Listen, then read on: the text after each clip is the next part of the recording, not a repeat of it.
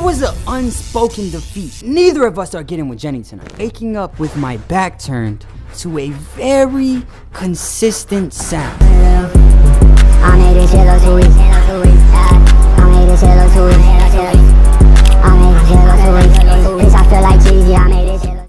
Jenny wasn't just some regular girl. She was the girl. Jenny was the one. She was the kind of person you wanted to bring home to your mom. The type of person you would want to raise your kids. She just had such a pure heart. She was a very rare breed of human being. Is this person even human? Because she's perfect. How can someone be so nice? I loved Jenny. And honestly, she loved me too. As a friend, yeah.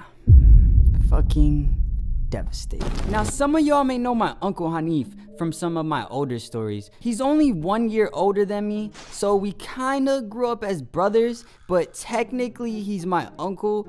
I'll let you do all the family tree math yourself. Now, Hanif didn't know about my crush on Jenny. Actually, no one knew about my crush on Jenny. Which makes no sense, because why else do you think I'm hanging out with her every single day? You think I like being her friend?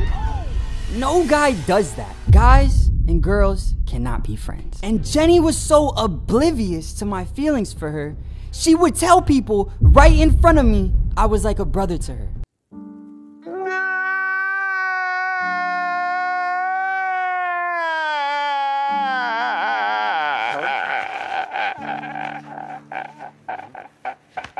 If a girl ever puts you in the brother zone, just give up. That's it. You gave it your best shot, pat yourself on the back, and keep it pushing. If you do it any other way, you ain't pushing peace. So fast forward a little, and my boy Jason, he was throwing this huge party one Friday night. And the word on the street was, this was gonna be the biggest party of the year on some Project X shit. And everyone was going. But more importantly, Jenny would be there. I could go to this party tonight with Jenny, and then we'll have the time of our lives, and by the end of it, she'll realize that I'm the one. And I'm gonna grab that moment by the balls and tell her how I really feel about her. Simple maths. So now me and Hanif are on our way to the party. I'm not gonna cap with y'all, I was daydreaming a little bit. But I must have caught Hanif's attention. Yo, who got you smiling like that? Come on, man, chill.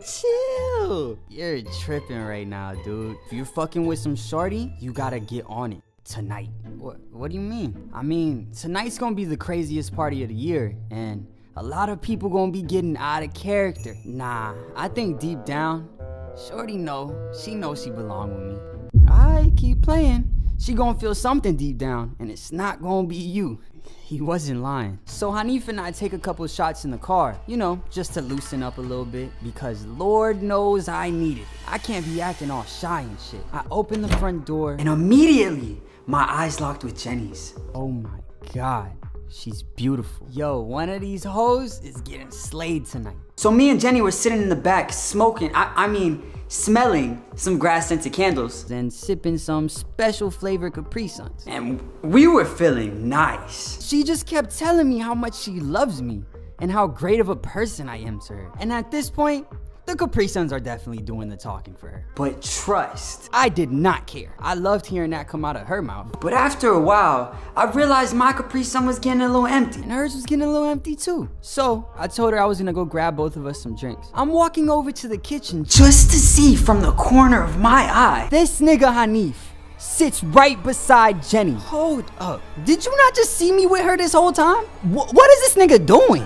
He's my uncle. He couldn't be doing me like this, right? Then I see this nigga whisper in her ear, and she smiled. What the fuck is so funny, Jenny? This nigga done turned into Dave Chappelle or something? Like, what's going on? Then before I could even make my way back to Jenny, everyone that's not out of the residence that doesn't live here in the next 5 minutes will be leaving in handcuffs. The party is over. Fuck, there goes my night with Jenny.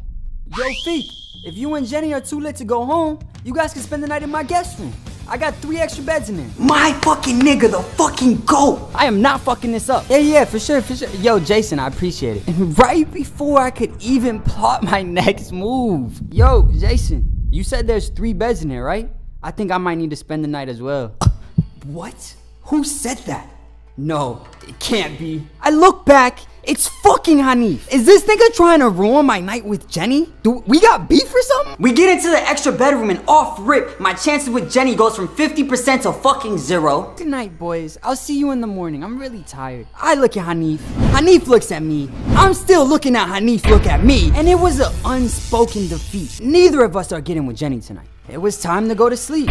Or so I fucking thought. I'm unclear of the time frame because I gave up and actually went to sleep. But all I remember was waking up with my back turned to a very consistent sound.